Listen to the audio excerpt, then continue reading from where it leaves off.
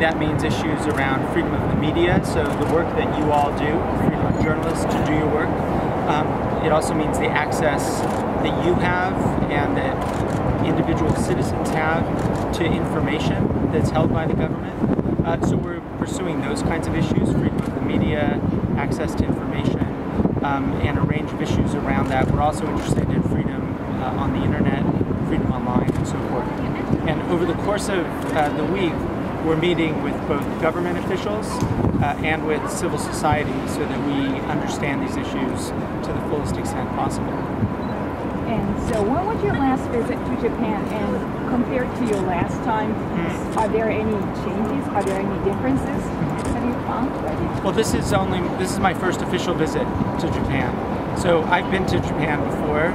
I love the country. Why did you today? Pardon me? Why did you today? Oh, I did come through. Actually, it was a stopover. I spent the afternoon here with members of the Bar Association and activists.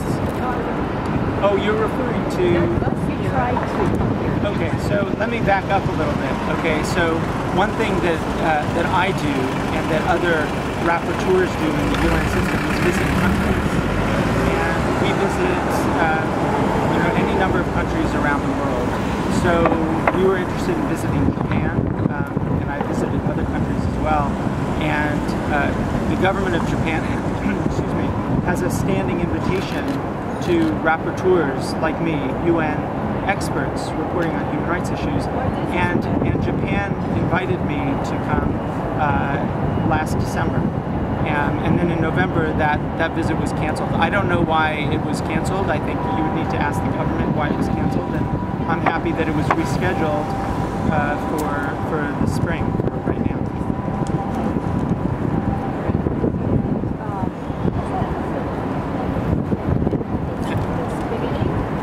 I'm very curious about what you think freedom is in Japan, because as you know, the ranking is really down.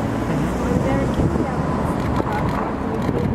Right. Well, it's too early for me to say, what I think about freedom of the media right now. And I'm aware of those ranking systems. Japan in some areas ranks very high in freedom of expression. And these are civil society rankings, unofficial rankings, right? So freedom online, freedom on the internet, Japan ranks among the top countries in the world. And I think that on the press issues, I think there's a free press, but as you say, there have been some indications of pressures on journalists, and that's one of the reasons why we came, is that we want to investigate those. Right now I have a completely open mind as to the state of the media in Japan, and that's what we're trying to focus on over the course of the week. So we'll meet with the government, we'll meet with journalists and civil society activists and others, and next week we'll be able to draw some conclusions. But I don't have any conclusions right now at this moment. In February, I think you've heard about this. Miss Takaichi is a internal affairs minister, Yes. and she makes some comments on Japanese media. Right. That's about, she said she made some remarks about possibility on shutting down biased media. And you heard about the news, I think. Right, and I heard about it. do you have any concerns about that? Like pressure on journalists? Well, so first thing is I would be delighted to meet with her and to understand more what she had in mind. But I think, two things I would say. One is, generally speaking, it's important for the media to self-regulate and for government not to interfere in what journalists do. Particularly when we talk about sort of the vague notion of fairness, because fairness might mean one thing to the government and something else to journalists and to the public. So that's one thing that is very important for journalists to be free from government interference. The second thing is that government officials should be careful not to intimidate.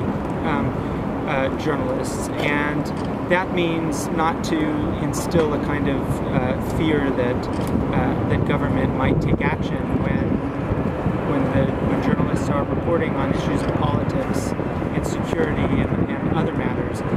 So that, for me, it's important to talk to government ministers and learn what exactly they have in mind. And my hope is that the government won't go down the path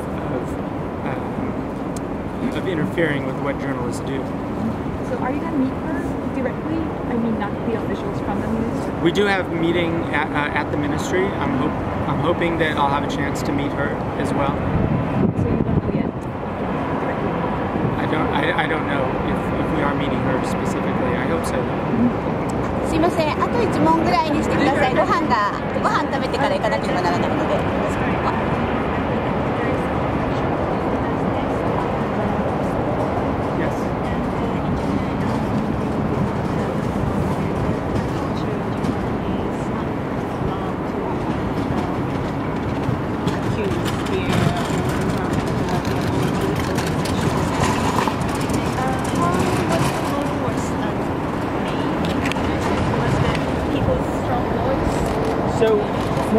So I'm sorry, I'm going to have to go in a moment, but there is a whistleblower protection act in Japan, and I think one of the issues that we'll look at is how does that actually operate. Also, how it functions in relation to the new Secrets Act as well.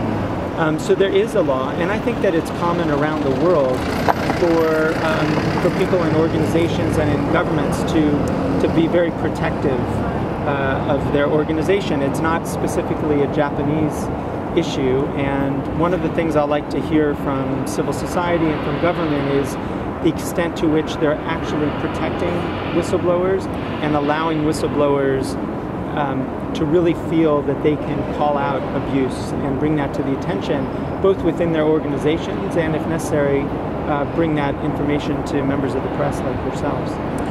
So maybe one more question, but then I definitely have to go. Do you know the teacher club system in Japan?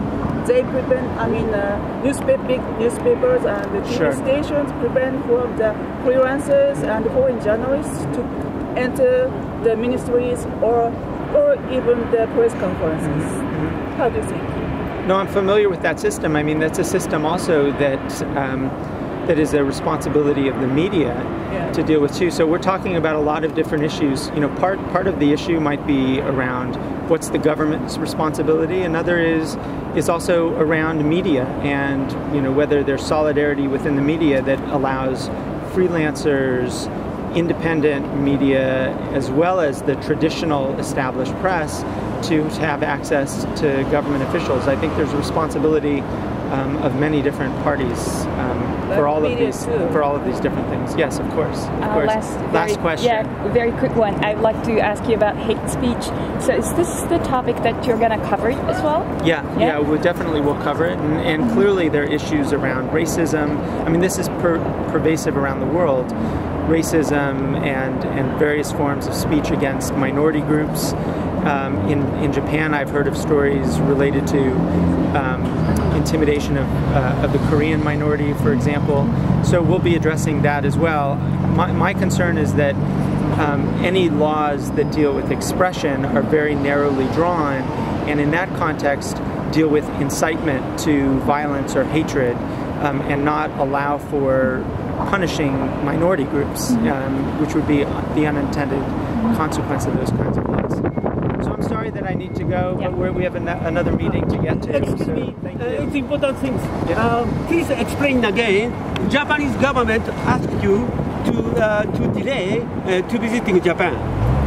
Yes, but I don't know the reason for that initial delay. But the point is that the government did in the end invite me, and we're able to do this visit, which I'm very, very pleased about. Anyway, initial appointment was last year, the end of last year. Yes. Initially, yes. Initially, it was, last year. Right, exactly. Yeah. Okay, thank you. They will give you information, I think so. Yeah, I expect good discussions with members of the government, for sure. Yeah. Okay. Thank you.